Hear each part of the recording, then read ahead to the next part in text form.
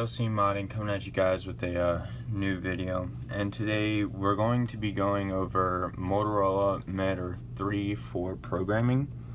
Right now, as you see, I've got my Motorola Minitor 3, and there's not a lot of actual videos out there to show you guys how to program it, so I figured I'd do it for you guys and show you guys. So what you want to first start off is go to your channel C. And what channel C is, that's how you get it ready for programming. And as you do that, you want to turn it on by holding the squelch button down, the reset/squelch button, and you're going to hear a loud beep as demonstrated right now. Once that's done, you want to slide it into your programmer till you hear that click. Make sure that your programmer is in fact plugged into your PC through USB. You can get these programmers on eBay for the lowest I've seen is like $70 roughly. So once you plug it in, you want to go over here and you want to click this. And what that's going to do is it's going to read your pager. So you want to click read code plug. And it's going to come up and all of this. Now, this is a single channel. My other pager is a dual channel. With this, as you see, it only has channel F1. If you have 2, it's going to say channel F2 right here, and everything's going to be moved down 1.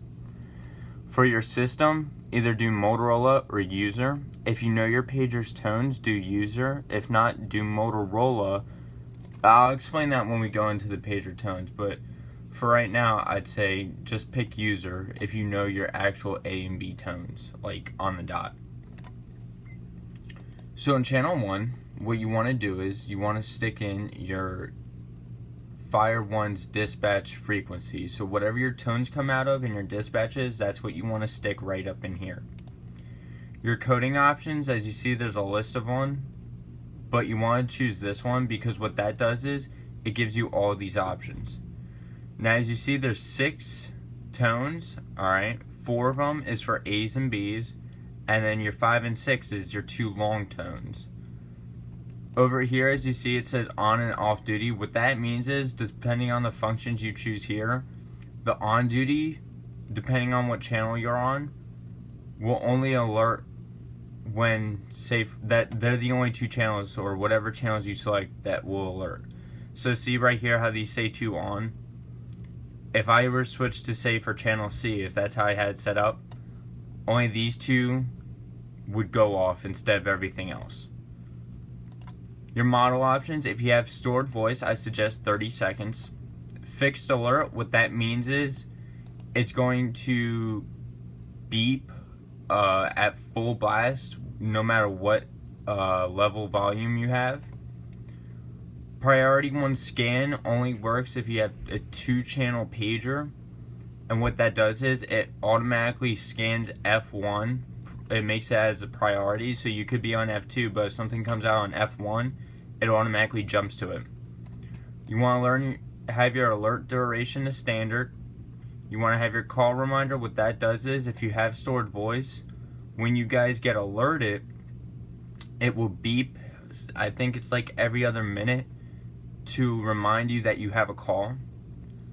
Priority alert, what that does is, depending on what A, B you have, what that will do is it'll automatically set to where it makes scan 1 as your priority. Your privacy, just leave off. If you have stored voice, you want to use revert N.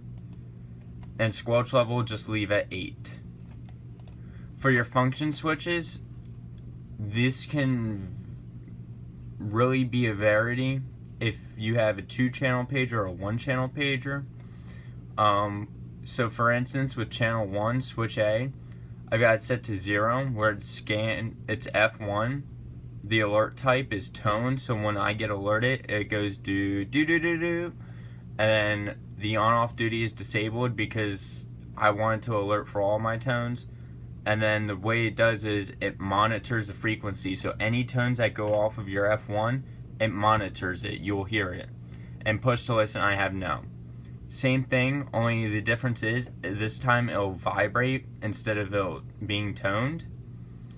With this, it'll vibrate but it's only select calls. So what that means is you won't hear any other tones besides yours, and it will only alert on yours. And same with that.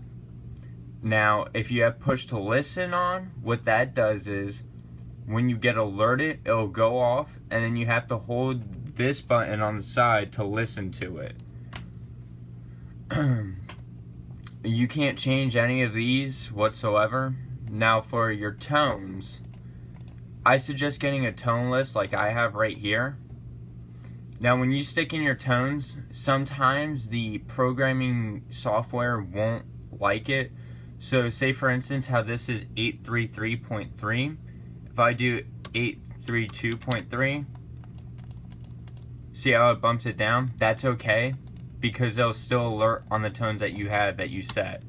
It's just something with the way the programming is. But don't be alarmed, it's alright, it will still go off as long as you properly set it. So with that being said, now if you use Motorola, as you see, it changes. That's because Motorola has a slightly modified tone. Even if you have it on Motorola, it's still going to like alert on the tones that you set. But just so it's a closer variation, I suggest user for you guys. So I really hope this helps you out. I know there's not a lot of videos, and I know this may be sketchy, but I really hope this informs you guys a lot. I hope you guys enjoyed. Any comments or questions you guys ask down below, I'll be sure to answer them. Hope you guys enjoyed. This is TGLC, and I'm signing off. Have a good day.